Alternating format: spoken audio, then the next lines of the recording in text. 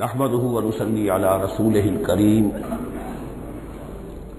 اما بعد فاعوذ بالله من الشيطان الرجيم بسم الله الرحمن الرحيم سيقول السفهاء من الناس ما ولاهم عن قبلتهم التي كانوا عليها قل لله المشرق والمغرب يهدي من يشاء إلى صراط مستقيم صدق الله العظيم۔ اب یہ تحویل قبلہ کا مضمون براہ راست آ رہا ہے۔ اس کے لیے تمہیدی 2 رکوع ہم پڑھ چکے ہیں۔ حضرت ابراہیم کا تذکرہ جو معمار ہیں بیت اللہ کے، ابو الانبیاء ہیں، امام الناس ہیں، انہی کی ایک نسل بنی اسرائیل ہے، انہی کی ایک نسل بنی اسماعیل ہے۔ ان کا دین کیا تھا، اس کی بنیاد کیا تھی، انہوں نے اور خود ان کے پوتے حضرت یعقوب نے اپنی اولاد کو کس بات کی وصیت کی تھی، اب وہ اولاد مختلف پگڈنڈیوں پر چل کر کہاں کہاں پہنچ چکی ہے، یہ سارا پس منظر ہے اصل میں اس تحویل قبلہ کے لیے۔ اور تحویل قبلہ پر اب پورے 2 رکوع آ رہے ہیں۔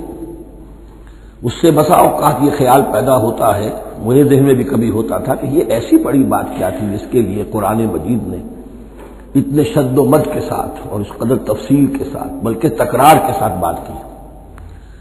تو اصل میں اس کو یوں سمجھیے کہ ایک خاص مذہبی ذہنیت ہوتی ہے، اور وہ مذہبی ذہنیت یہ ہوتی ہے کہ اعمال کے ظاہر پر ان کی توجہ زیادہ مرکوز ہو جاتی ہے، اعمال کی جو روح ہے زیادہ اس کی طرف توجہ نہیں ہوتی۔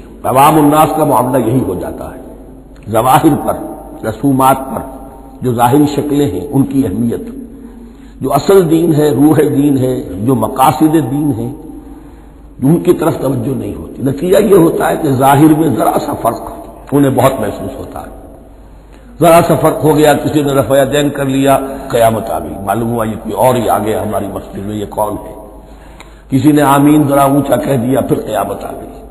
یہ ساری چیزیں جو یہ خاص ایک ذہنیت ہوتی ہے، اس ذہنیت کے پس منظر میں یہ مسئلہ چھوٹا نہیں تھا۔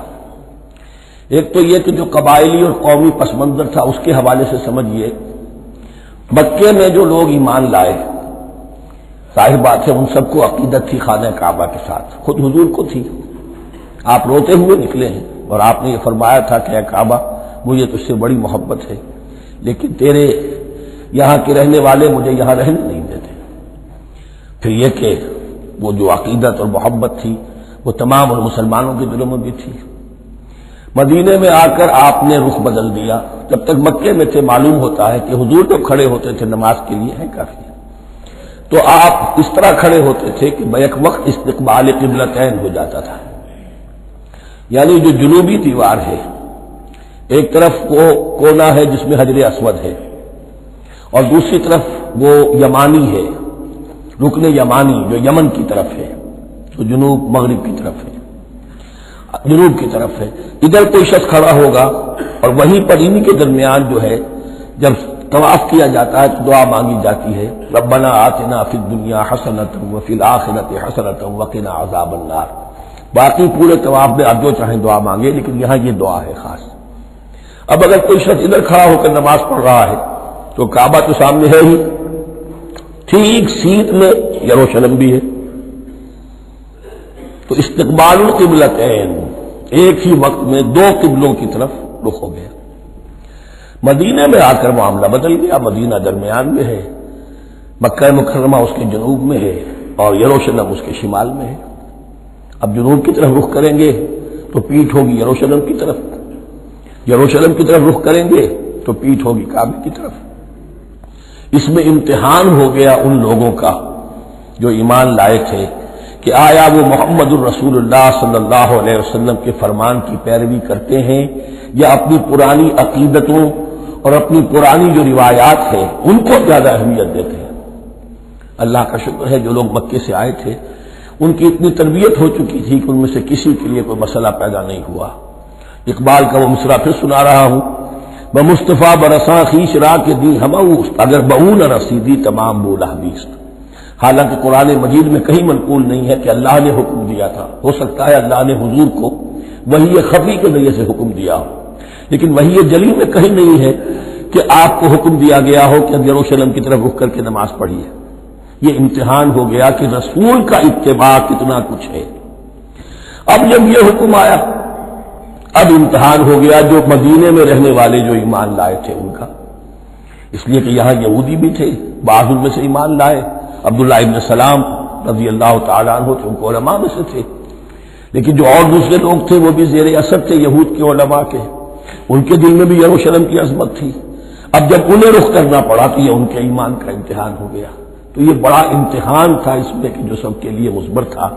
اور مسلمانوں میں سے بعض لوگوں کے دلوں میں یہ خیال بھی پیدا ہوا ہوگا اگر اصل قبلہ یہ تھا تو ہم نے اب تک جو نمازیں پڑھی ہیں وہ تو پھر ہم نے غلط اس پر پڑھی. ہماری اتنی سالوں کی کسی کو ایمان لائے وہ 10 برس ہو گئے، ہماری ان نمازوں کا کیا بنے گا؟ وہ نمازیں ضائع ہو گئی تو نماز تو ایمان کا رکن رکین ہے، تو بڑی تشویش پیدا ہو گئی. اس کے ساتھ ایک مسئلہ یہ پیدا ہوا سیاسی اعتبار سے کہ یہود اب تک تو یہ سمجھ رہے تھے کہ حضور نے اور مسلمانوں نے ہمارا قبلہ اختیار کر لیا ہے، تو گویا کہ ہمارے کیمپ فالوورز ہیں، ہمارا تو انہوں نے اتباع کیا ہے، لہذا ہمیں کوئی خاص اندیشہ نہیں ان کی طرف سے. لیکن اب جب قبلہ بدل گیا تو ان کے کان کھڑے ہو گئے کہ یہ تو پھر کوئی نئی اب ملت ہے اور نئی امت کی تشکیل ہو رہی ہے، لہذا ان کی طرف سے مخالفت جو تھی اس کے اندر شدت زیادہ پیدا ہو گئی. یہ سارے مضامین تھے کہ جو یہاں پر زیر بحث آ رہے ہیں. سَيَقُولُ السُّفَهَاءُ مِنَ النَّاسِ، بہت غیر معمولی ہے اس کا آغاز ہی اس آیت کا. ان قریب کہیں گے لوگوں میں سے احمق اور بے وقوف لوگ، ما واللہ من قبلتہم التی کانوا علیہا، کس چیز نے پھیر دیا انہیں اس قبلے سے کہ جس پر یہ تھے. یعنی یہ 16 مہینے نماز پڑھی ہے بیت المقدس کی طرف رخ کر کے یروشلم کی طرف، اب کس چیز نے پھیر دیا انہیں؟ قل للہ المشرق والمغرب، دیکھیے وہی الفاظ جو 14ویں رکوع میں آئے تھے جو تمہید بن رہے تھے. کہہ دیجئے کہ اللہ ہی کے لیے ہے مشرق اور مغرب. گویا کہ شمال اور جنوب، مشرق و مغرب، شمال و جنوب، محاورے میں مشرق و مغرب زیادہ استعمال ہوتا ہے، سب اللہ کے ہیں، اللہ کسی سمت میں محدود نہیں ہے.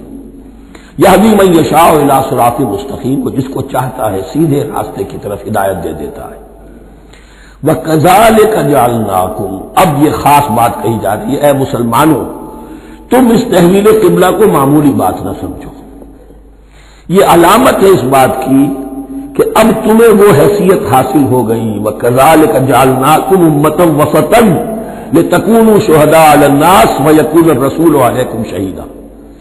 اب تمہارا فرض منصب یہ ہے کہ رسول نے جس دین کی گواہی تم پر دی ہے اپنے عمل سے، اپنے قول سے، اسی دین کی گواہی تمہیں دینی ہے اپنے قول سے اور اپنے عمل سے پوری نوع انسانی پر.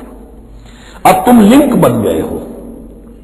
اب تک نبوت کا سلسلہ جاری تھا، ایک نبی کی تعلیم ختم ہوئی، بگڑ گئی، تحریف ہو گئی، غائب ہو گئی، دوسرا نبی آ گیا، پھر کوئی تیسرا آ گیا، چلے آ رہے.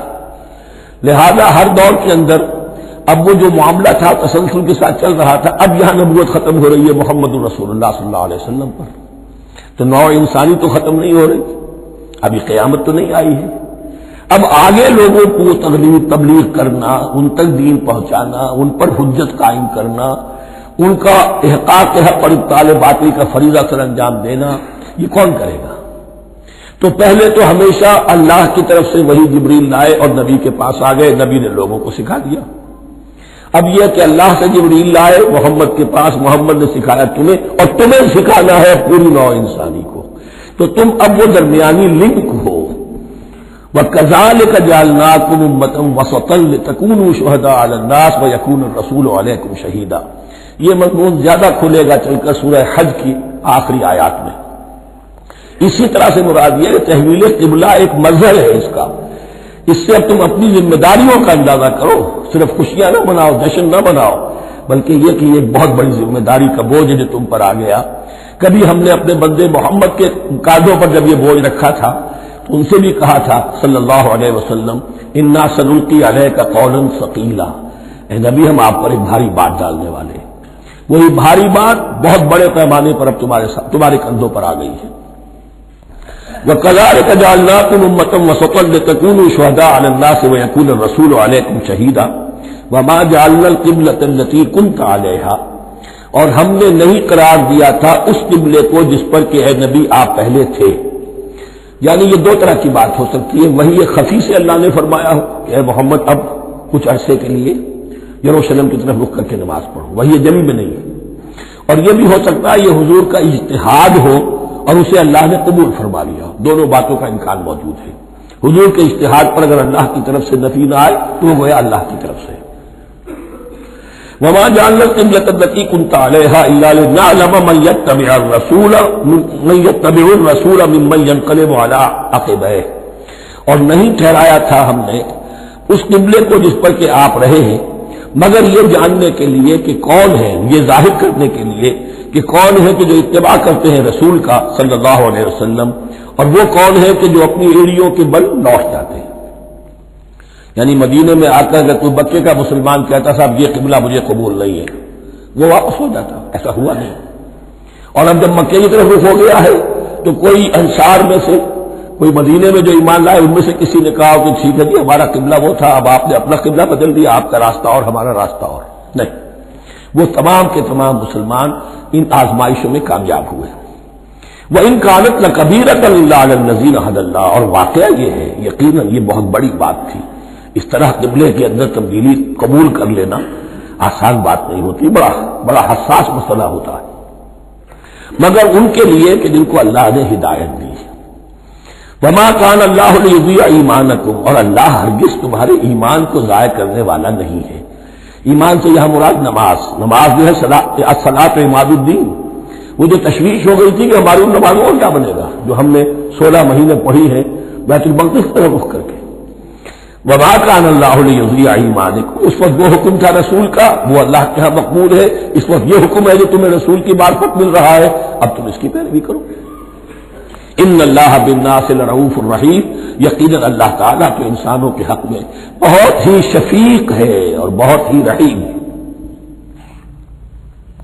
قد نرى تقلب وجهك في السماء، معلوم ہوتا ہے خود حضور کو انتظار تھا اس فیصلے کا، اور معلوم ہوتا ہے کہ آپ پر بھی شاق گزر رہا تھا یہ وقفہ کہ جس میں نماز پڑھتے ہوئے پیٹھ ہو رہی تھی بیت اللہ کی طرف.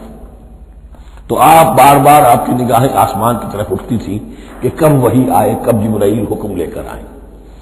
قد نرى تقلب وجهك في السماء، اے نبی ہم نے آپ کے چہرے کا بار بار آسمان کی طرف اٹھنا دیکھ لیا ہے. فلنولینک قبلۃ ترضاها، اس آیت میں بڑی شفقت، بڑی محبت، بڑی عنایت ہے محمد رسول اللہ صلی اللہ علیہ وسلم کے لیے اللہ کی طرف سے. تو ہم بدلے دیتے ہیں، پھیرے دیتے ہیں قبلہ جو آپ کو پسند ہے. ظاہر بات ہے کہ حضور کو جو محبت تھی اور جو بھی آپ کو ایک رشتہ قلبی تھا بیت اللہ کے ساتھ، فلنولینک قبلۃ ترضاها، ہم بدلے دیتے ہیں، بدل دیں گے قبلہ اسی طرف جو آپ کو پسند ہے. فول وجهك شطر المسجد الحرام، تو بس اب پھیر دیجیے اپنے رخ کو مسجد حرام کے رخ پر. وحیث ما کنتم، اور مسلمانوں جہاں کہیں بھی تم ہو، مدینے میں ہو یا کہیں اور ہو، مغرب میں ہو، شمال میں ہو، جنوب میں ہو، کہیں ہو، فولوا وجوہکم شطرہ، تو اپنا چہرہ نماز میں اسی کے رخ پر پھیرو.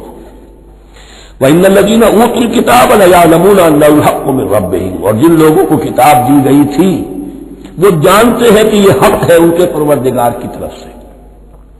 تورات میں بھی یہ مذکور تھا کہ اصل قبلہ ابراہیمی وہی تھا، اس لیے کہ یروشلم کو تعمیر کیا ہے حضرت ابراہیم سے کوئی 1000 سال کے بعد حضرت سلیمان نے. یہ جو بھی ہیکل سلیمانی ہے کم سے کم 1000 برس کا فصل ہے حضرت ابراہیم میں حضرت سلیمان میں. تو حضرت ابراہیم کا قبلہ کون سا تھا؟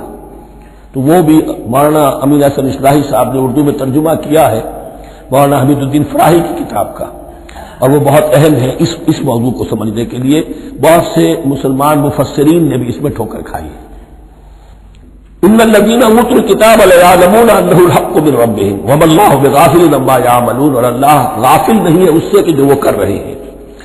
ولئن اتیت الذین اوتوا الکتاب بکل آیۃ ما تبعوا قبلتک، اے نبی آپ ان اہل کتاب کو اگر تمام دلائل بھی دے دیں گے، تمام نشانیاں بھی دکھا دیں گے، تب بھی یہ آپ کے قبلے کی پیروی نہیں کریں گے.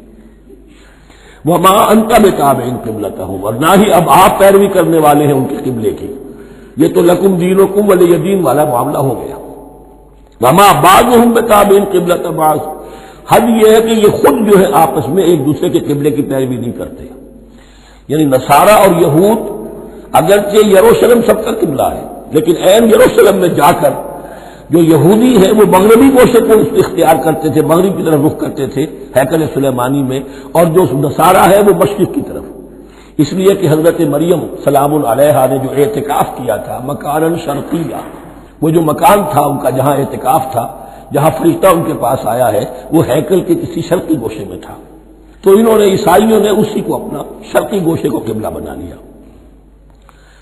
وما فلئن اتبعت اهواءهم، اور اے نبی اگر بالفرض آپ نے ان کی خواہشات کی پیروی کی، من بعد ما جاءك من العلم، اس کے بعد کہ آپ کے پاس العلم صحیح علم آ چکا ہے، انك اذا لمن الظالمین، تو آپ بھی پھر ظلم کرنے والوں میں سے ہو جائیں گے معاذ اللہ.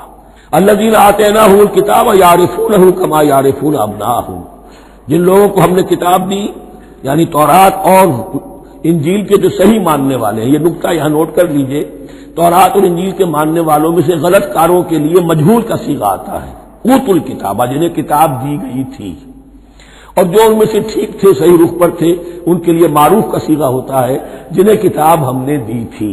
یہ انداز جو ہے معروف اور مجہول کا، یہ آپ دیکھیں گے کہ فرق ہوگا. جہاں ان کی کسی غلط بات کا تذکرہ ہوگا الذین اوتوا الکتاب، اور جہاں اچھی بات کا تو وہاں یہ کہ جو آتیناہم الکتاب، الذین آتیناہم الکتاب یعرفونہ کما یعرفون ابناءہم، وہ ایسے ہی پہچانتے ہیں اس کو. ہو کی ضمیر قبلے کی طرف بھی ہے، اور ہو کی ضمیر محمد الرسول اللہ کی طرف بھی ہے، ہو کی ضمیر قرآن کی طرف بھی ہے. ایسے پہچانتے ہیں جیسے اپنے بیٹوں کو. وَإِنَّ فَرِيقًا مِّنْهُمْ، اور یقیناً ان میں سے ایک گروہ وہ ہے لَيَكْتُمُونَ الْحَقَّ وَهُمْ يَعْلَمُونَ، جو جانتے بوجھتے حق کو چھپاتے ہیں. الحق من ربک، یہ حق ہے آپ کے رب کی طرف سے. فَلَا تَكُونَنَّ مِنَ الْمُمْتَرِينَ، تو آپ ہرگز نہ بنے شک کرنے والوں میں. یہ حضور سے خطاب ہو رہا ہے، اور حضور کی وساطت سے اصل میں ہر مسلمان سے خطاب ہو رہا ہے. یہ بات ان سے کہی جا رہی ہے کہ اس میں کوئی شک اپنے پاس بتانے دو، یہ تو حق ہے تمہارے پروردگار کی طرف سے. وَلِكُلٍّ وِجْهَةٌ هُوَ مُوَلِّيهَا، ہر ایک کے لیے ہم نے ایک رخ معین کر دیا جس کی طرف کہ وہ رخ کرتا ہے. فَاسْتَبِقُوا الْخَيْرَاتِ، تو مسلمانوں تمہارے لیے ایک رخ تو ہم نے معین کر دیا بیت اللہ کا. ایک باطنی رخ کیا ہے؟ نیکیوں میں ایک دوسرے سے آگے بڑھنے کی کوشش کرو. ایک ہے ظاہر، نماز کا ظاہر ہے، آپ نے قبلے کی طرف رخ کر لیا ہے، آپ نے وضو کیا ہے. ایک نماز کا باطن ہے، خشوع ہے، خضوع ہے، حضور قلب حاصل ہے، رقت ہے، معلوم ہے کس کے سامنے حاضری ہے. اسی طریقے سے قبلہ ایک تو یہ ہے جو کہ کعبہ ہے، بیت اللہ ہے، ایک یہ فاستبقوا الخیرات، تم ہر نیکی کے اندر ایک دوسرے سے آگے بڑھنے کی کوشش کرو. اینما تکونوا یاتی بکم اللہ جمیعا، جہاں کہیں بھی ہوگے اللہ تم سب کو لے آئے گا، جمع کر دے گا. ان اللہ علی کل شیء قدیر، یقینا اللہ تعالی ہر چیز پر قادر ہے. ومن حیث خرجت فول وجهک شطر المسجد الحرام، اور جدھر سے بھی آپ کا نکلنا ہو، کہیں سفر کریں، کہیں بھی جائیں، تو آپ اپنا رخ پھیر دیجئے مسجد حرام کی طرف. وانہ للحق من ربک، اور یہ یقیناً حق ہے آپ کے رب کی طرف سے. وما اللہ بغافل عما تعملون، اور اللہ غافل نہیں اس سے کہ جو تم کر رہے ہو. یہاں بظاہر جو ہے کلام حضور سے ہے، اصل میں مسلمانوں سے خطاب ہے بواسطہ محمد صلی اللہ علیہ وسلم. وَمِنْ حَيْثُ خَرَجْتَ فَوَلِّ وَجْهَكَ شَطْرَ الْمَسْجِدِ الْحَرَامِ وَحَيْثُ مَا كُنْتُمْ فَوَلُّوا وُجُوهَكُمْ شَطْرَهُ، اور دیکھو جہاں بھی تم نکلو اپنا رخ کرو مسجد حرام کی طرف. امریکہ میں جاؤ تب بھی رخ ہوگا مسجد حرام کی طرف، روس میں جاؤ رخ تمہارا ہوگا مسجد حرام کی طرف. وَحَيْثُ مَا كُنْتُمْ، اور اے مسلمانوں جہاں کہیں بھی تم ہو، فَوَلُّوا وُجُوهَكُمْ شَطْرَهُ، تو اپنے چہروں کو پھیر دو اسی کے رخ پر. لِأَلَّا يَكُونَ لِلنَّاسِ عَلَيْكُمْ حُجَّةٌ، تاکہ نہ رہے لوگوں کے پاس تمہارے خلاف کوئی دلیل. اب اس بات کو سمجھ لیجئے کہ چونکہ تورات میں لکھا ہوا تھا کہ نبی آخر الزمان کا قبلہ کعبہ ہوگا، اگر حضور یہ قبلہ اختیار نہ کرتے تو علماء یہود حجت قائم کرتے مسلمانوں پر کہ دیکھو تورات میں تو یہ لکھا ہے اور انہوں نے وہ اختیار نہیں کیا. تو یہ گویا کہ ان کے اوپر اتمام حجت بھی ہو رہا ہے اور قطع عذر بھی ہو رہا ہے، ان کی حجت کی جڑ بھی کٹ رہی ہے. الا الذین ظلموا منهم، سوائے ان میں سے ان کے جو ظالم ہیں، اعتراض کرنے کے لیے لاکھ انہوں نے پھر بھی ہیلے بہانے بنائی لینے ہیں. فلا تخشوهم، تو مسلمانوں ان سے نہ ڈرو، واخشونی، مجھ سے ڈرو. ولأتم نعمتی علیکم، اور یہ جو تحویل قبلہ ہوئی ہے اور محمد الرسول اللہ صلی اللہ علیہ وسلم کی بعثت کی بنیاد پر ایک نئی امت کو شکل دی جا رہی ہے، اور اسے اب امامت الناس سے سرفراز کیا جا رہا ہے۔ وراثت ابراہیمی اب اسے منتقل ہو گئی ہے۔ یہ اس لیے ہے وَلِأُتِمَّ نِعْمَتِي عَلَيْكُمْ، اپنی نعمت میں تم پر اس کا اتمام فرما دوں، مکمل کر دوں، وَلَعَلَّكُمْ تَهْتَدُونَ، اور تاکہ تم ہدایت یافتہ بن جاؤ۔ کما ارسلنا فیکم رسولا، جیسے کہ ہم نے بھیج دیا ہے تم میں ایک رسول۔ اب یہ دعا ابراہیم و اسماعیل یاد کر لیجئے، ربنا وبعث فیہم رسولا منہم یتلو علیہم آیاتک ویعلمہم الکتاب والحکمۃ ویزکیہم۔ اب گویا کہ وہاں تو دعا تھی، اور یہ 3000 سال کے بعد اس دعا کا ظہور ہو رہا ہے بعثت محمدی کی شکل میں۔ کما ارسلنا فیکم رسولا منکم، جیسے کہ ہم نے بھیج دیا ہے تم میں رسول اپنا، تم ہی میں سے، یتلو علیکم آیاتنا، وہ تلاوت کرتا ہے تم پر ہماری آیات، ویزکیکم، تمہیں پاک کرتا ہے، تزکیہ کرتا ہے تمہارا، ویعلمکم الکتاب والحکمہ، اور تمہیں تعلیم دیتا ہے کتاب و حکمت کی، ویعلمکم ما لم تکونوا تعلمون، اور تمہیں تعلیم دے رہا ہے ان چیزوں کی جو تمہیں معلوم نہیں تھی۔ یہاں ایک نقطہ بڑا اہم ہے، حضرت ابراہیم اور اسماعیل کی دعا میں جو ترتیب تھی یہاں اللہ نے اس کو بدل دیا ہے۔ وہاں کیا تھا؟ تلاوت آیات، تعلیم کتاب و حکمت، پھر تزکیہ۔ یہاں کیا ہے؟ تلاوت آیات، پھر تزکیہ، پھر تعلیم کتاب و حکمت۔ اب ظاہر بات ہے کہ حضرت ابراہیم حضرت اسماعیل نے جو بات کہی وہ بھی غلط تو نہیں ہو سکتی، لیکن ہم یہ کہہ سکتے ہیں کہ اس کی امپرووڈ فارم یہ ہے جو اللہ تعالیٰ کی طرف سے دی گئی، اس لیے کہ تزکیہ مقدم ہے۔ اگر نیت صحیح نہیں ہے تو تعلیم کتاب و حکمت مفید نہیں ہوگی، بلکہ گمراہی میں اضافہ ہوگا۔ نیت کج ہے تو گمراہی بڑھتی چلی جائے گی، اور تزکیہ کا حاصل کیا ہے؟ نیت درست ہو جائے، اخلاص، نحن لہ مخلصون۔ اگر یہ نہیں ہے تو جتنا پڑھو گے، جتنے بڑے عالم ہوگے، شیطان بھی بن سکتے ہو۔ بڑے بڑے فتنے عالموں نے اٹھائے ہیں۔ یہ جو دین اکبری تھا یا دین الہی تھا، اکبر کے تو باپ دادا کو کبھی خیال نہیں آ سکتا تھا اس کا۔ یہ پٹی پڑھانے والے کون تھے؟ ابو الفضل اور فیضی جیسے علماء، بہت بڑے علماء۔ اسی طرح غلام احمد قادیانی، اس کو اصل میں جو بھی پٹیاں پڑھائی ہیں وہ تو پڑھائی حکیم نور الدین نے، جو بہت بڑا عالم تھا، اہل حدیث عالم تھا۔ تو در حقیقت بہت بڑا عالم ہوگا، اگر اس کی کج ہو گئی نیت تو اس میں ہی بڑا فتنہ اٹھا دے گا۔ اس پہلو سے تزکیہ مقدم ہے، اور اس کا ثبوت یہ ہے، یہی مضمون سورہ آل عمران میں آیا، یہی مضمون پھر سورہ جمعہ میں آئے گا، وہاں بھی ترتیب یہی ہے۔ تینوں جگہ پر اللہ کی طرف سے ترتیب یہی ہے، یتلو علیکم آیاتنا ویزکیکم، تمہیں ہماری آیات پڑھ کر سنا رہا ہے اور تمہارا تزکیہ کرتا ہے، ویعلمکم الکتاب والحکمہ، اور اس تزکیے کے بعد پھر تعلیم کتاب و حکمت، ویعلمکم ما لم تکونوا تعلمون، اور تمہیں سکھا رہا ہے جو کچھ علم تمہیں حاصل نہیں تھا۔ فاذکرونی اذکرکم، پس مجھے یاد رکھو، میں تمہیں یاد رکھوں گا۔ یہ بہت بڑا میثاق ہے اور بہت بڑا وعدہ ہے، بہت بڑا وعدہ۔ اور یہاں تک حدیث میں پھر اس کی شرح آئی ہے، میرا بندہ اگر مجھے اپنے دل میں یاد کرتا ہے میں بھی اسے اپنے جی میں یاد کرتا ہوں، اور میرا بندہ اگر میرا ذکر کسی محفل میں کرتا ہے تو میں اس سے بہت اعلیٰ محفل میں اس کا ذکر کرتا ہوں۔ اس کی محفل تو بہت بلند و بالا ہے، ملائے اعلیٰ کی محفل ہے، فرشتے ملائکہ مقربین کی محفل ہے۔ خدا خود میرے محفل بود اندر لامکا خسرو، محمد سمے محفل بود شب جائے کہ من بودم۔ اب خسرو کس عالم میں تھے جب یہ شعر کہہ گئے ہیں؟ تو بہرحال ہے تو صحیح، ایک محفل تو ہے، میں اس سے بڑی بہتر محفل میں ان کا تذکرہ کرتا ہوں۔ فاذکرونی اذکرکم واشکروا لی ولا تکفرون، اور میرا شکر کرو، میری نعمتوں کا ادراک کرو، اس کا شعور حاصل کرو، اس پر زبان سے بھی شکر ادا کرو، اپنے عمل سے بھی، جوارح سے بھی ان نعمتوں کا حق ادا کرو۔ یہاں وہ 18 رکوع ختم ہو گئے، نصف اول اس سورہ مبارکہ کا مکمل ہو گیا۔ اب آگے سے خطاب ہے، یا ایھا الذین آمنوا، ایک نئی امت آ گئی، چارٹر اس کا آ گیا۔ کیوں بنایا گیا تمہیں؟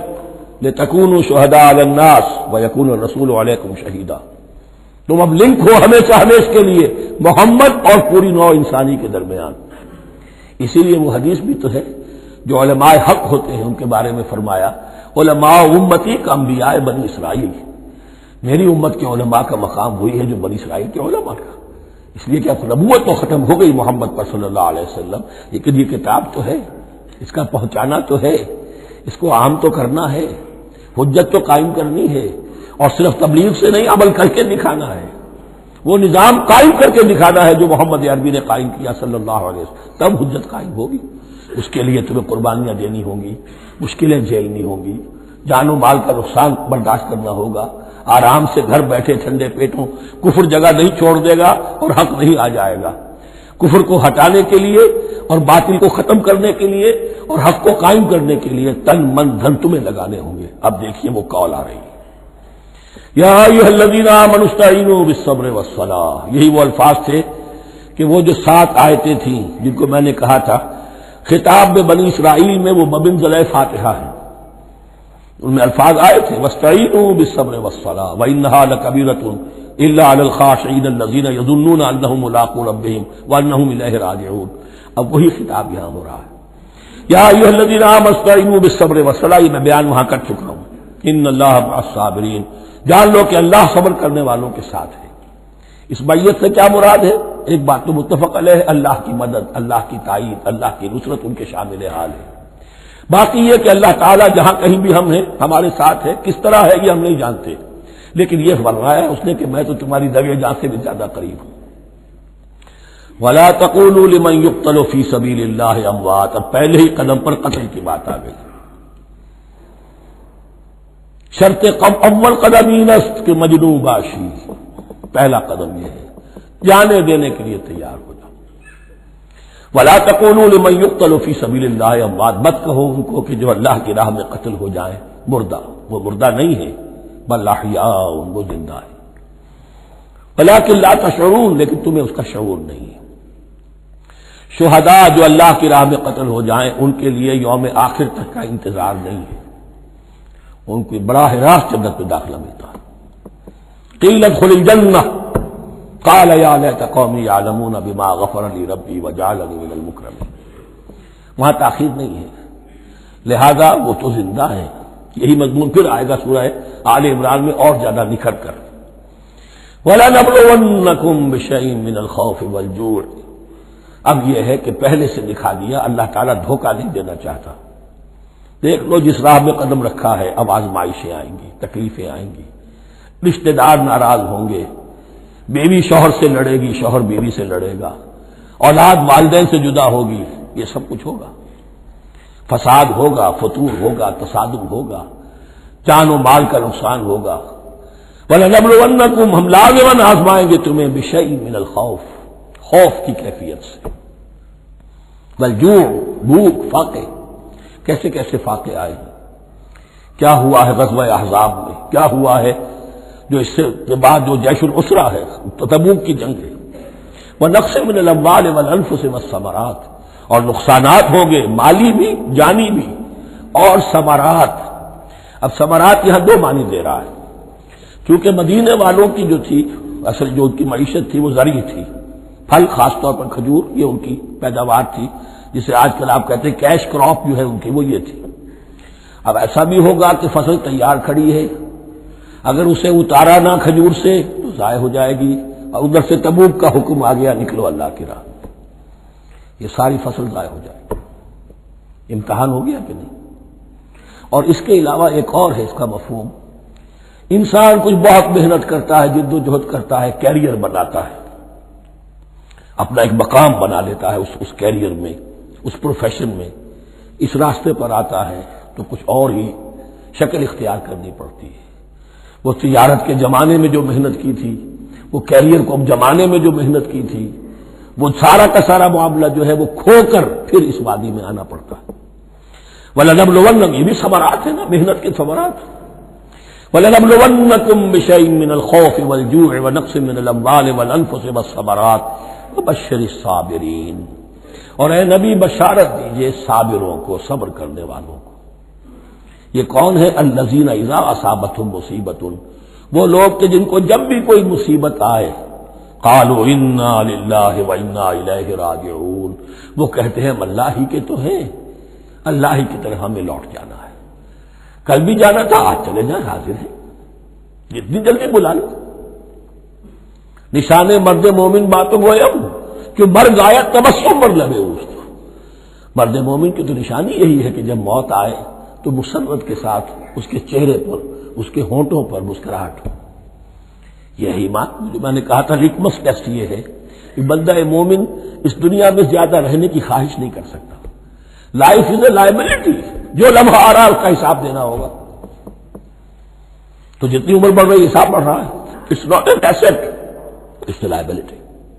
اور الدنیا سجن المومن و جنت الکافر، یہ تو مومن کے لیے ایک قید خانہ ہے، ہاں کافروں کی جنت ہے.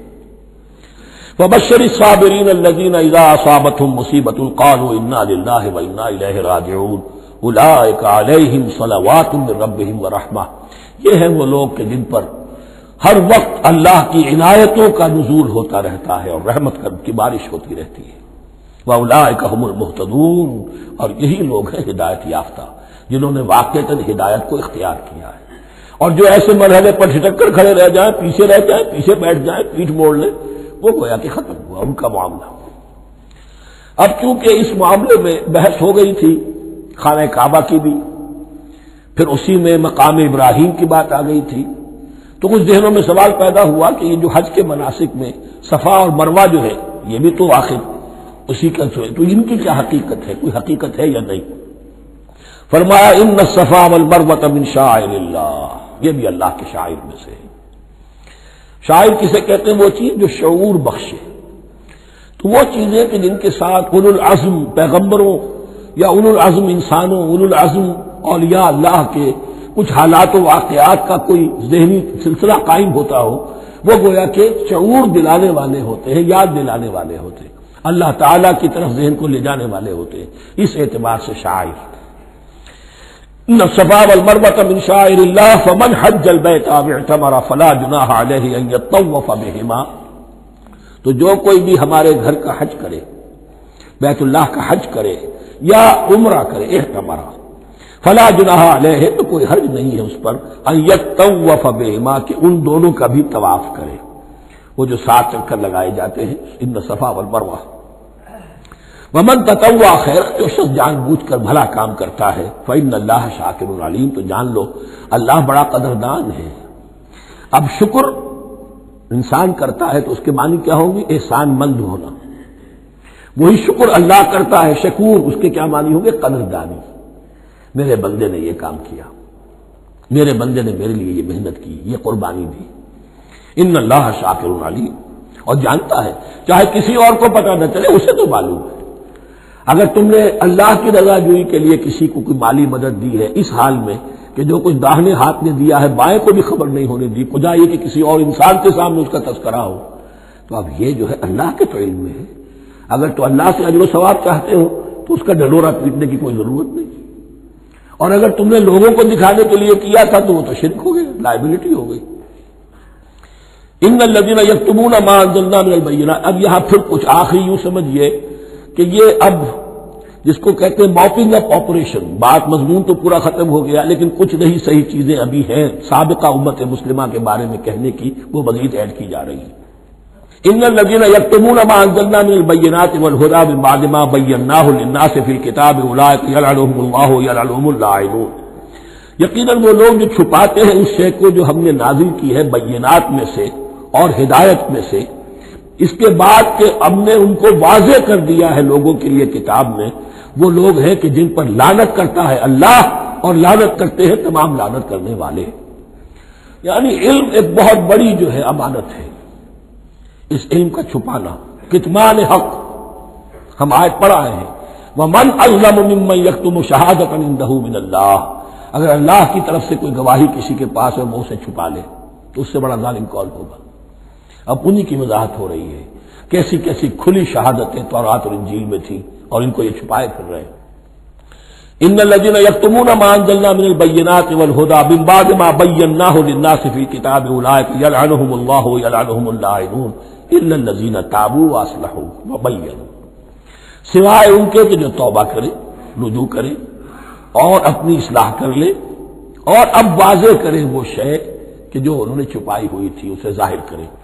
فَأُولَٰئِكَ أَتُوبُ عَلَيْهِمْ، تو ان کی توبہ میں قبول کروں گا اور ان کی طرف میں نگاہ التفات میں اپنی پھر ان کی طرف متوجہ کر دوں گا. وَأَنَا التَّوَّابُ الرَّحِيمُ، اور میں تو ہوں ہی توبہ کا قبول کرنے والا اور رحم فرمانے والا. إِنَّ الَّذِينَ كَفَرُوا وَمَاتُوا وَهُمْ كُفَّارٌ، یقیناً جن لوگوں نے کفر کیا اور وہ مرے اسی حال میں کہ کفر پر قائم تھے، اولئک علیہم لعنۃ اللہ والملائکۃ والناس اجمعین، ان پر تو لعنت ہے اللہ کی بھی اور فرشتوں کی بھی اور تمام انسانوں کی بھی. خالدین فیہا، اس لعنت کی کیفیت میں وہ اب ہمیشہ رہیں گے. لا یخفف عنہم العذاب، نہ ان پر سے عذاب کے اندر کوئی کمی کی جائے گی. ولا هم ینظرون، نہ انہیں کوئی مہلت ملے گی کہ عذاب کا تسلسل ذرا سی دیر کے لیے وقفہ ہو جائے، سانس لینے کی مہلت مل جائے. ولا هم ینظرون. وَإِلَٰهُكُمْ إِلَٰهٌ وَاحِدٌ، سن لو تمہارا الہ اور معبود ایک ہی الہ ہے. لا الہ الا هو الرحمن الرحیم، اس کے سوا کوئی الہ نہیں ہے اور وہ رحمان ہے اور رحیم ہے. اب جو آیت آ رہی ہے اس کے پڑھنے سے پہلے ایک بات سمجھ لیجئے کہ یہ جو اب 22 رکوعوں کا مضمون ہم پڑھ رہے ہیں، مجھے یہ بات آج شروع میں واضح کرنی چاہیے تھی. اس میں ترتیب کیا ہے؟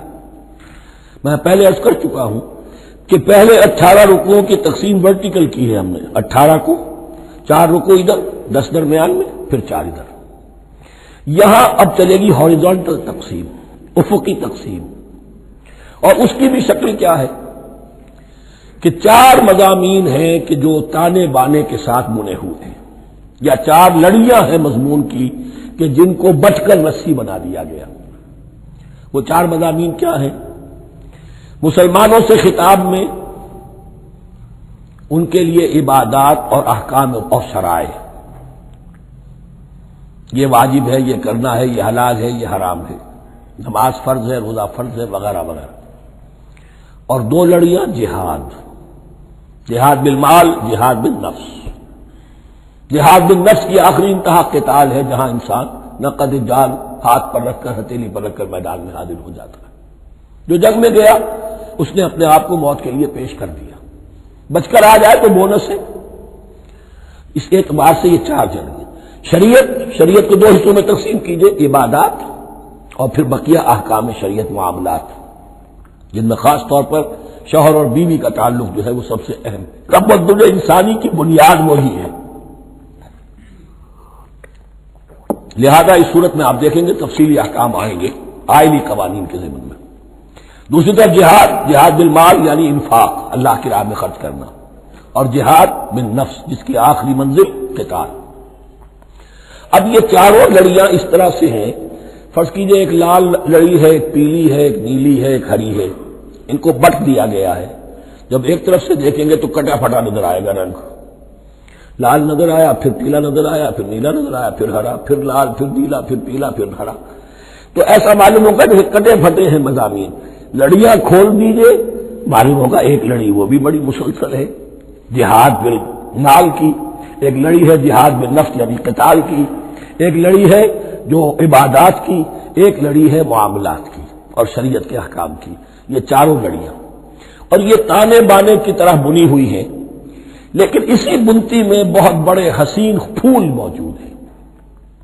طویل آیات اور طویل آیات، عظیم ترین آیات قرآن مجید کی، ان میں سے اب ایک آیت یہاں آ رہی ہے. اس کو میں نے عنوان دیا ہے آیت الآیات.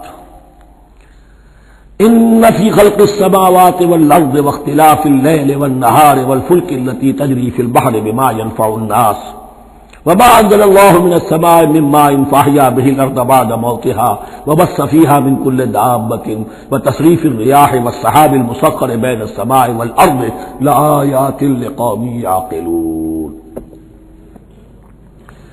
اتنے فینومینا آف نیچر کسی ایک آیت میں جمع نہیں ہے قرآن میں. اللہ تعالیٰ تمام فینومینا آف نیچر کو اپنی آیتیں قرار دیتا ہے. آسمان اور زمین کی تخلیق، رات اور دن کا الٹ پھیر مختلف جگہوں پر، اور یہ جو ستارے ہیں اور یہ جو بھی نباتات ہیں زمین کی، ان میں سے آیتیں ہی آیتیں. لیکن ان آیت الآیات کو جس طرح یہاں ایک آیت میں سمویا ہے، یہ حکمت کا ایک بہت بڑا پھول ہے، بہت بڑا پھول جو ان 4 لڑیوں کی بنتی کے اندر آ گیا ہے. یقیناً آسمان اور زمین کی تخلیق میں اور رات اور دن کے الٹ پھیر میں اور اس جہاز میں یا کشتی میں جو چلتی ہیں سمندر میں یا دریاؤں میں وہ سامان لے کر جو لوگوں کو نفع دیتا ہے، بما ينفع الناس، وما انزل اللہ من السماء من ماء، اور اس پانی میں کہ جو اللہ نے اتارا ہے آسمان سے، فاحیا به الارض بعد موتها، اور پھر اس سے وہ زندہ کر دیتا ہے زمین کو اس کے مردہ ہو جانے کے بعد۔ بے آب و گیا زمین پڑی تھی، بارش ہوئی ہے، اسی میں سے روئندگی آ گئی ہے۔ وبث فیہا من کل دابہ، اور یہ تمام حیوانات اور چرند اور پرند جو اس کے اندر پھیلا دیے گئے ہیں۔ وتصریف الریاح، اور یہ ہواؤں کا چلنا جو ہے، کبھی پرواں چل رہی ہے، کبھی پچھمی چل رہی ہے، کبھی مشرق سے آ رہی ہے، کبھی مغرب سے آ رہی ہے، تصریف الریاح ہے۔ والسحاب المسخر بین السماء والارض، اور ان بادلوں میں کہ جو معلق کر دیے گئے آسمان اور زمین کے درمیان۔ لآیات لقوم یعقلون، ان سب میں آیات ہیں، نشانیاں ہیں ان لوگوں کے لیے جو عقل سے کام لیں۔ ان کو دیکھو اور ان کے خالق کو، مدبر کو پہچانو۔ آیات ہے، اور ان کے آیات کے پہچاننے کا جو عملی نتیجہ نکلنا چاہیے، اور جس کو عام طور پر لوگ نہیں پہنچ پاتے جس تک، اب اگلی آیت میں اس کا تذکرہ ہے۔ نتیجہ تو نکلنا یہ چاہیے کہ پھر محبوب اللہ ہی ہو، شکر اسی کا ہو، اطاعت اسی کی ہو، عبادت اسی کی ہو۔ جب سورج میں کچھ نہیں، یہ تو اللہ نے اس کو بنایا ہے، یہ حرارت جو ہے اللہ نے دی ہے، چاند میں کچھ نہیں، ہوائیں چلانے والا کوئی وہی تو ہے۔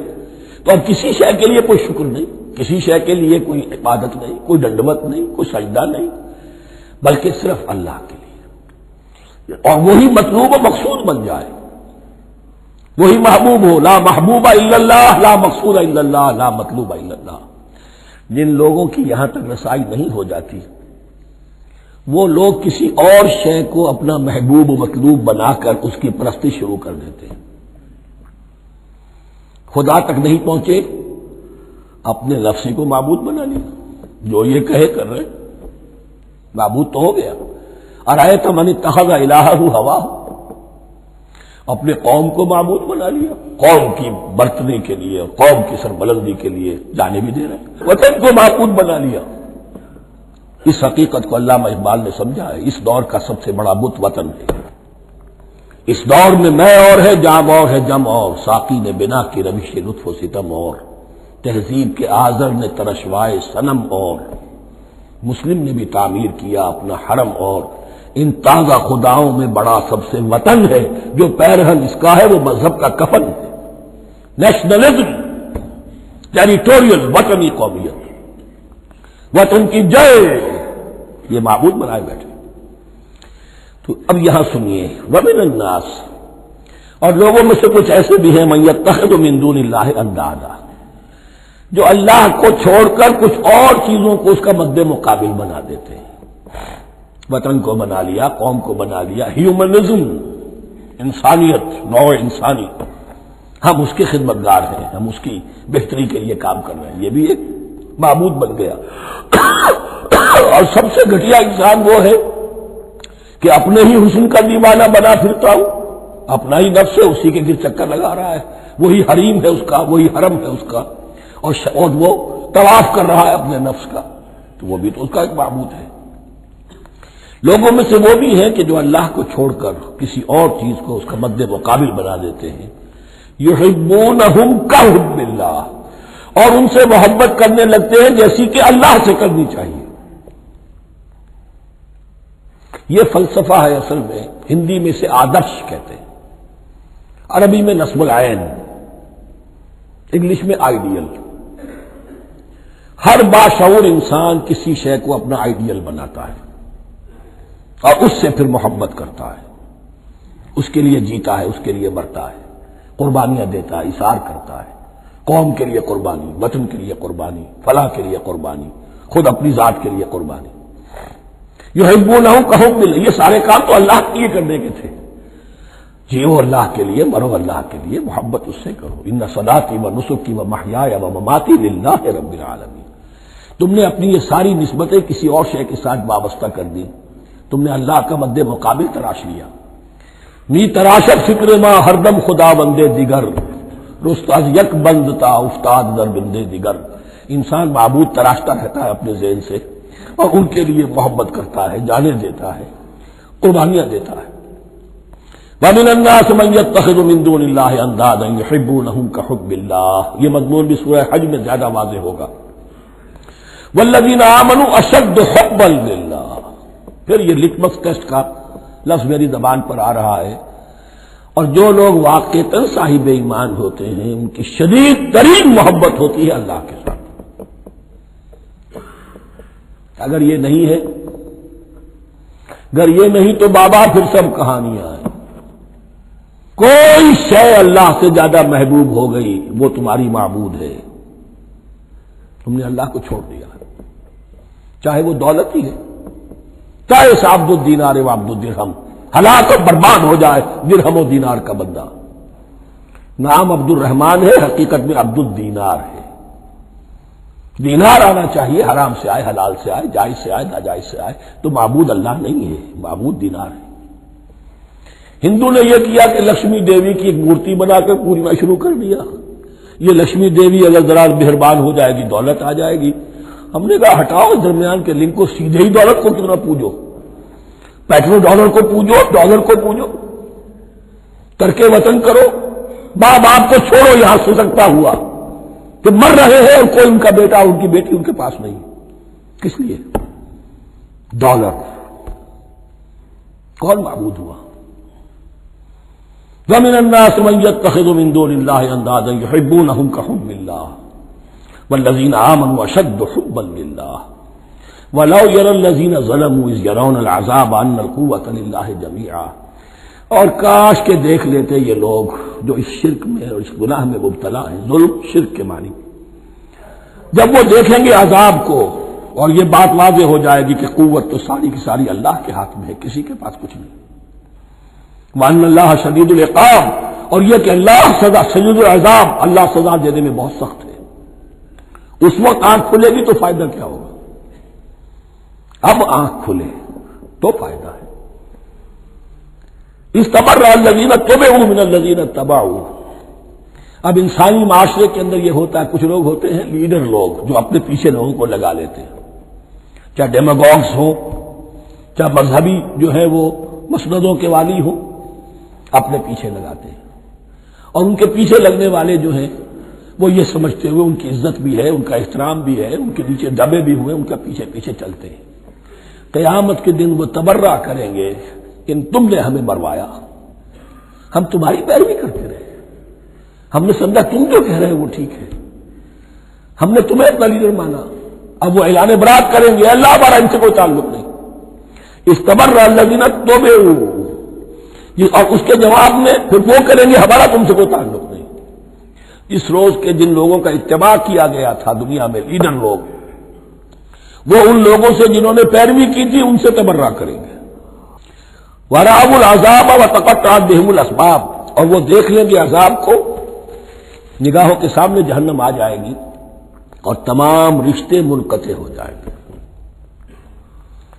یوم یفر المرء من اخیہ وامہ وابیہ وصاحبتہ وبنیہ لکل امرئ منہم یومئذ شأن یغنیہ یود المجرم لو یفتدی من عذاب یومئذ ببنیہ وصاحبتہ واخیہ وفصیلتہ التی تؤویہ ومن فی الارض جمیعا ثم ینجیہ۔ ہر انسان چاہے گا میرے باپ کو، بیٹے کو، بھائی کو، ماں کو، بیوی کو، اولاد کو، تمام انسانوں کو چھوڑ دو جہنم میں، خدا کے لیے کسی طرح مجھے بچا لو۔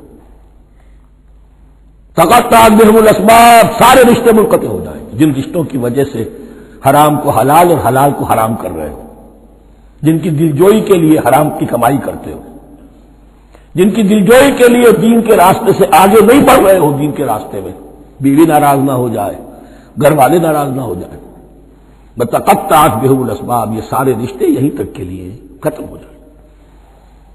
وقال الذین اتبعوا، اور جو ان کے پیروکار تھے وہ کہیں گے لو ان لنا کرۃ، اگر کہیں ہمیں دنیا میں لوٹنا نصیب ہو جائے، فنتبرأ منہم کما تبرؤوا منا، تو ہم بھی ان سے اسی طرح برات کریں گے جیسے آج یہ ہم سے برات کر رہے ہیں۔ کذالک یریہم اللہ اعمالہم حسرات علیہم، اس طرح اللہ ان کو دکھائے گا ان کے اعمال حسرتیں بن جائیں گے، کاش کہ ہم نے سمجھا ہوتا، کاش کہ ہم نے ان کی پیروی نہ کی ہوتی، کاش کہ ہم نے ان کو اپنا لیڈر اور اپنا ہادی اور رہنما نہ مانا ہوتا۔ وما ہم بخارجین من النار، لیکن وہ اب آگ سے نکلنے والے نہیں ہوں گے۔ یا ایھا الناس کلوا مما فی الارض حلالا طیبا ولا تتبعوا خطوات الشیطان انہ لکم عدو مبین۔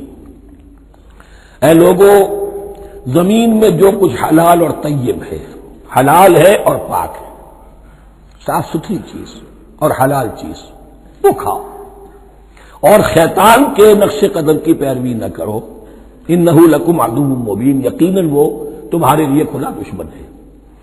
یہ بحث اصل میں کھلے گی سورہ انعام میں جا کر۔ وہاں عرب میں یہ رواج تھا، بتوں کے نام پر کوئی جانور چھوڑ دیتے تھے، جیسے ہندوؤں میں بھی تھی رواج، ہم نے تو بچپن میں دیکھا ہے، کوئی سانڈ چھوڑ دیا، کسی کے کان جو ہے وہ چیر دیے، یہ فلاں بت کے لیے ہے، فلاں دیوی کے لیے ہے۔ اب اسے کوئی کچھ نہیں کہہ سکتا تھا، وہ جہاں چاہے وہ منہ ماریں جا کر ان کا، اور پھر ان کا ظاہر بات ہے ان کا گوشت کیسے کھایا جا سکتا تھا۔ تو عرب میں بھی یہ رواج تھے، اور ابھی تک اس کے کچھ نہ کچھ ریزیڈول ایفیکٹس تھے۔ آباء و اجداد کی جو رسمیں چلی آ رہی ہوں وہ آسانی سے جو ہے وہ چھوٹتی نہیں ہے، کچھ نہ کچھ اثرات رہتے ہیں، جیسے آج تک ہمارے ہاں ہندوانہ اثرات موجود ہیں۔ تو ایسے لوگوں سے کہا جا رہا ہے کہ یہ تمام حرمتیں جو تمہارے ان لوگوں نے، مشرکین نے بنا لی تھی، یہ جانور حرام، یہ جانور حرام ہو گیا، اسے فلاں کے نام پر نامزد کیا ہے، اس اونٹ کی جو ہے اتنی اونٹنیوں کے ساتھ جفتی ہو چکی ہے، اب بس اس کو خالی کر دو، چھوڑ دو، نہ اس کے اوپر سواری کی جائے گی اور نہ اس کا گوشت کھایا جائے گا، یہ کوئی نہیں ہے۔ جو چیز حلال ہے اصلاً اور طیب ہے، کھاؤ۔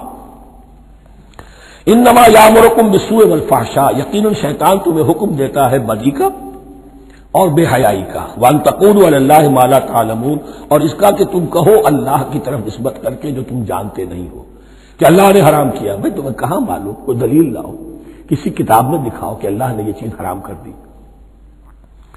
وَإِذَا قِيلَ لَهُمُ اتَّبِعُوا مَا أَنزَلَ اللَّهُ قَالُوا بَلْ نَتَّبِعُ مَا أَلْفَيْنَا عَلَيْهِ آبَاءَنَا، اور جب ان سے کہا جاتا ہے اتباع کرو اس کی جو اللہ نے نازل کیا ہے، قالوا، وہ کہتے ہیں بل نتبع ما ألفينا عليه آباءنا، ہم تو پیروی کریں گے اس کی جس پر ہم نے پایا اپنے آباء و اجداد کو۔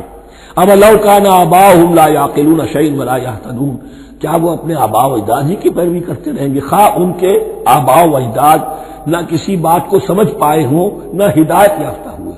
میں نے عرض کر دیا تھا کہ سورہ بقرہ میں جہاں دعوت تیسرے رکوع کی پہلی آیت شروع ہوئی، یا ایھا الناس اعبدوا ربکم الذی خلقکم والذین من قبلکم لعلکم تعقلون، وہ بھی تو مخلوق تھے جیسے تم مخلوق ہو، تم سے خطا ہو سکتی ہے، ان سے بھی ہوئی، تم غلطی کر سکتے ہو، انہوں نے بھی کی۔ وَمَثَلُ الَّذِينَ كَفَرُوا كَمَثَلِ الَّذِي يَنِقُ بِمَا لَا يَسْمَعُ إِلَّا دُعَاءً وَنِدَاءً۔ یہاں ذرا تمثیل کے اندر ایک پیچیدگی ہے کہ بظاہر ترجمہ تو یہ ہوگا کہ مثال ان لوگوں کی جنہوں نے کفر کیا اس شخص کی سی ہے جو پکار رہا ہے ایسی چیز کو جو نہ سنتا ہے نہ سمجھتا ہے۔ ہاں یہ پتہ چلتا ہے کہ کچھ پکار رہا ہے، جانور ہوتے ہیں انہیں اور کیا سمجھ میں آتا ہے۔ تو یہاں پہ اصل میں تمثیل میں مراد یہ ہے کہ حضور صلی اللہ علیہ وسلم اور مسلمان ان لوگوں کو جو سمجھانے کی کوشش کر رہے ہیں ان میں سے کچھ ایسے بھی ہیں کہ جو کچھ نہیں سمجھتے، دعا اور ندا تو ہے، صم بکم عمی فهم لا یعقلون، لیکن وہ بہرے بھی ہیں، گونگے بھی ہیں، اندھے بھی ہیں، وہ عقل سے کام نہیں لیتے۔ یا ایھا الذین آمنوا کلوا من طیبات ما رزقناکم، اے اہل ایمان کھاؤ ان تمام پاکیزہ چیزوں میں سے جو ہم نے تمہیں دی ہیں، واشکروا للہ، اللہ کا شکر ادا کرو، ان کنتم ایاہ تعبدون، اگر تم واقعتاً اسی کی عبادت کرنے والے ہو۔ جیسا کہ میں نے عرض کیا سورہ الانعام میں یہ ساری چیزیں آئیں گی اور تفصیل سے۔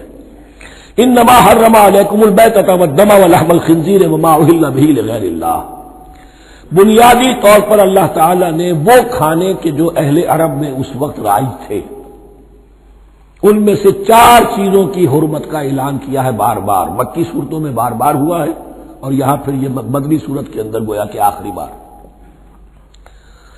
انما حرم علیکم، آخری بار نہیں بلکہ یہ پھر سورہ مائدہ میں پھر آئے گا مضمون، انما حرم علیکم المیتۃ، اللہ نے تم پر حرام کیا مردار کو، جو اپنی آپ موت مر گیا، ذبح نہیں کیا گیا، والدم، اور خون حرام ہے، نجس ہے۔ اسی لیے جو ذبح کرنے کا ہمارا طریقہ ہے وہ یہ ہے کہ صرف گردن کو کاٹا جائے تاکہ اس میں شریانے وغیرہ کٹ جائے اور اکثر جو ہے خون جسم کا نکل جائے۔ اگر جھٹکا کیا جائے جیسے سکھ کرتے تھے، ایک ہی تلوار کے وار سے گردن اڑا دی بکری کی، یا یہ کہ جیسے کہ یورپ وغیرہ میں ہوتا ہے، تو پھر وہ خون اندر رہ جاتا ہے جسم کے، اس کے اندر پھر وہ ایٹھن نہیں ہوتی اس